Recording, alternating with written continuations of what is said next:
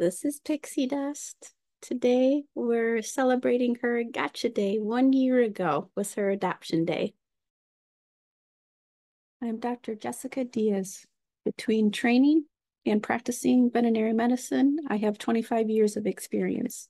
I also have a master's in cardiovascular pharmacology, a PhD in neuroscience.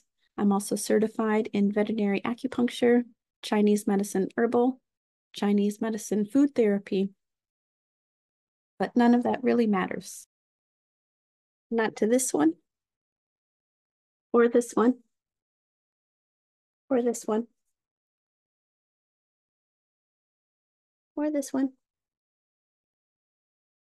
or this one, because my pets see the real me, just like your pets see the real you. So 1 year ago today, we came home with Pixi Dust. There are several stories that I could tell you about little Pixi Dust. This little nugget has stopped traffic 2 times. One was at the dog park where it has kind of a little U-shaped little drive that's kind of one way.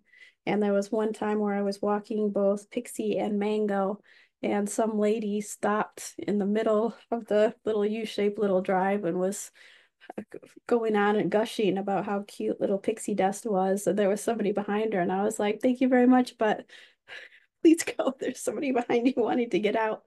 Um, and then the other time was the apartment complex where we live.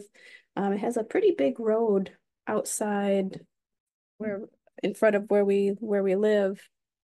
It's 2 lanes going one way and 2 lanes going the other, and it has a left turn lane in the middle.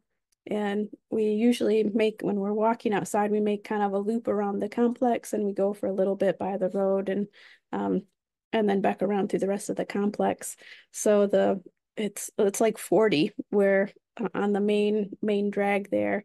And there was one day where I was walking both Pixie and Mango, and some lady stopped right in the middle. There's not really any shoulder or anything anywhere. There's sidewalks, and then immediately the five lanes, so no shoulder or anything.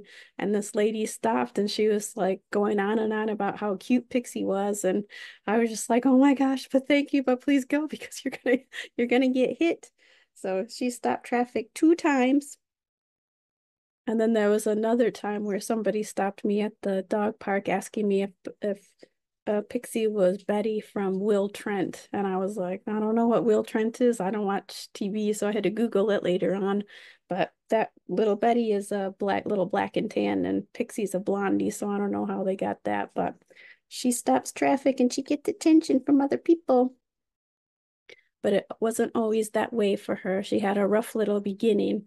So let me start at the beginning. So here we are on the day that I brought Pixie home from the shelter. I had asked the shelter, I had wanted one regular adoption and one hospice adoption. So Pixie came home with her brother Possum, the little hospice adoption. That little guy has passed, and I'll make a little video with him in the future. But today we're celebrating Pixie's Gotcha Day. So there they are on our first day. We were so happy to find each other. And they slept the whole way home. Bless their hearts. Pixie wasn't always stopping traffic. When she was found by animal control, she had this large tumor mass over her left eye that was kind of dangling there. And sometimes it would even kind of flop over into her eye and obstruct her vision.